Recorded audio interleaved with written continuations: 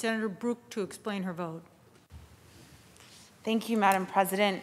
I want to take a quick moment to shine a light on something that has happened for the first time in our nation's history, which is a state choosing to invest in local police accountability, and in this case for the city of Rochester. This moment has been more than 50 years in the making, when community members and leaders and organizers have been working to help make a safer, more supportive community for the city of Rochester. And in 2019, 75% of voters in the city of Rochester voted for a police accountability board because they knew that part of the solution to make safer communities was to allow community voices to be a part of that process.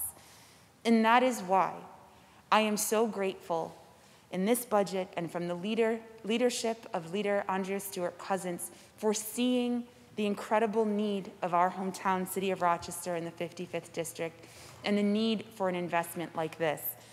For too long, our city has been in the headlines with tragedy over tragedy. Whether it's Daniel Prue losing his life in the throes of a mental health crisis, whether it's a young 9-year-old getting pepper sprayed in the face, whether it's a woman with her 3-year-old daughter by her side being pepper sprayed for an accusation of stealing, which she was found to be not guilty of.